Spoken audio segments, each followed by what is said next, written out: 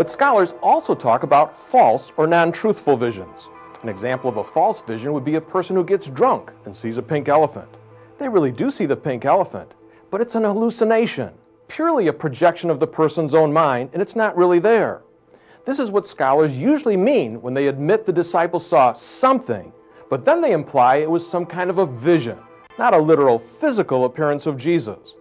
So the question is, did the disciples know the difference between a real physical appearance of Jesus versus a vision of Jesus in their mind? Now, it's interesting that the New Testament draws a clear distinction between appearances of Christ and visions of Christ.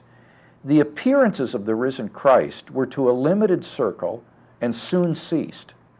But visions of the exalted Christ went on in the New Testament church.